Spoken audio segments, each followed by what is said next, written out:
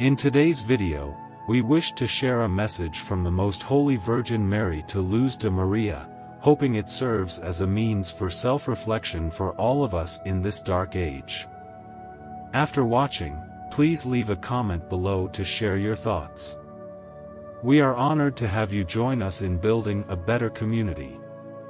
Now, let's begin the message. Humanity currently places greater emphasis on caring for the physical body rather than the spirit.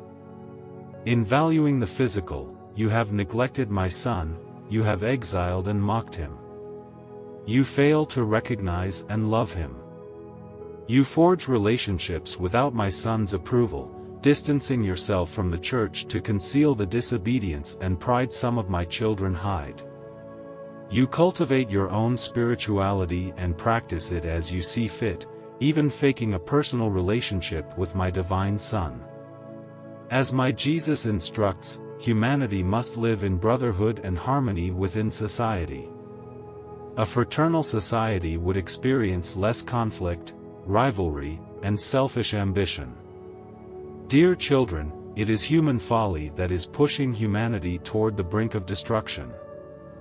Yes, this destruction is advancing to a point where it will no longer be possible to prevent conflict. The current struggle is causing a significant catastrophe that will ultimately lead to the demise of humanity and the earth.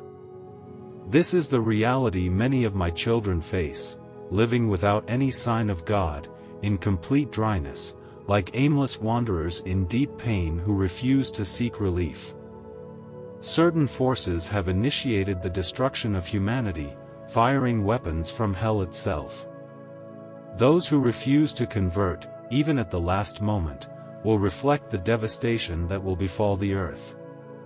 The followers of my Son must not partake in these actions that my Holy Lord vehemently condemns. The time has come, entrust yourself to the Most Holy Trinity without worrying about the past or the future. As their children, you will not be abandoned. Come to me with humility and meekness, confident that you will not be left alone, and allow me to guide you in the right direction. I bless you, my dear children. The word tomorrow can seem magical to those who often procrastinate.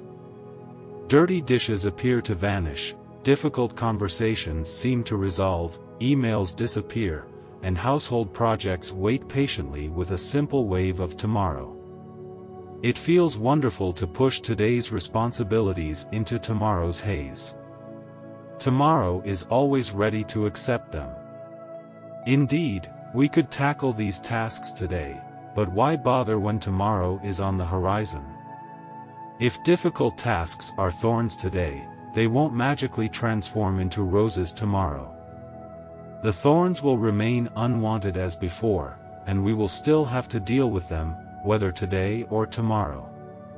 The flawed division of these 2 days often leads to various problems. Consider the emotion of worry. Jesus once said, "Therefore do not be anxious about tomorrow, for tomorrow will be anxious for itself. Sufficient for the day is its own trouble." People often try to reach over the fence and bring some of tomorrow's troubles into today, but God desires us to live within the 24-hour boundary called today. What was Jesus' response? Tomorrow's troubles are unnecessary, today's challenges are sufficient. Those who procrastinate do the opposite, they transfer today's problems to tomorrow in hopes they will simply vanish. Unfortunately, our inner procrastinator is surprisingly resistant to reason. Proverbs 24 verse 30 states, "I passed by the field of a sluggard, by the vineyard of a man lacking sense." Thus, our Lord extends not only extra grace but also common sense. He offers a double promise, strength for today and a harvest for tomorrow. When faced with today's difficulties, why do so many of us prefer to wave the magic wand of tomorrow? We often feel incapable due to this mindset. Right now, we may lack the energy to clean the restroom today, we may feel unmotivated to finish the paper. We might not feel inspired to create anything new. Whether or not we pray for strength, we tend to step back and say, tomorrow. Some individuals wait to start working until they feel strong, while others begin with the expectation of gaining strength. The latter understand that motivation to tackle unpleasant tasks comes to those who expect it. Those who respond to their lack of motivation with sincere prayer and an uplifted gaze, even if today's grace hasn't arrived, will find it more than sufficient to handle today's challenges. Thus, the wise learn to respond not tomorrow, but today, trusting that help is on the way. When confronted with an unpleasant responsibility in sensing our own weakness, the book of Proverbs places procrastination in the context of harvest. Proverbs 24 states, "The sluggard does not plow in the autumn, he will seek at harvest and have nothing." The sole reason our inner procrastinator favors tomorrow is that he cannot see it clearly. If he could, he would recognize the approaching harvest and understand that tomorrow's empty field might be today's nap. In other words, we sow today and reap tomorrow. What happens, for example, when a young man consistently delays tasks everywhere instead of occasionally?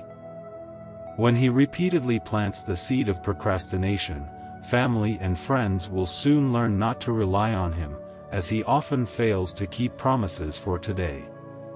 His colleagues will come to expect subpar work from him, as it is often rushed at the last moment.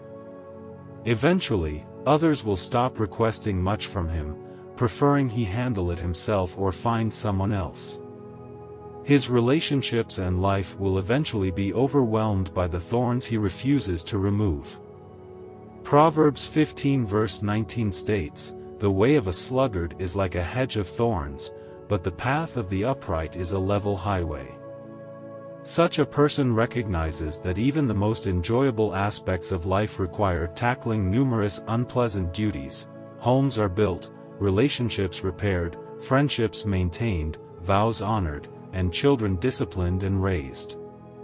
Churches are planted and nurtured, and vocations achieved through accepting the undesired. Therefore, he considers the harvest with every indication of the future. For now, we are surrounded by thorns, and our daily to-do lists are full of unwanted tasks. One day, once our God has cleared the land, instead of thorns, cypress will grow, instead of briars, myrtle will flourish. But for now, we are enveloped by thorns. By confronting today's thorns with today's mercy, we can honor God in many ways, as no unpleasant task becomes any less so by postponing it until tomorrow. Common sense urges us to act, and God's promises encourage us to do so, for daily challenges require daily strength, and the seeds we sow today will yield a beautiful harvest tomorrow.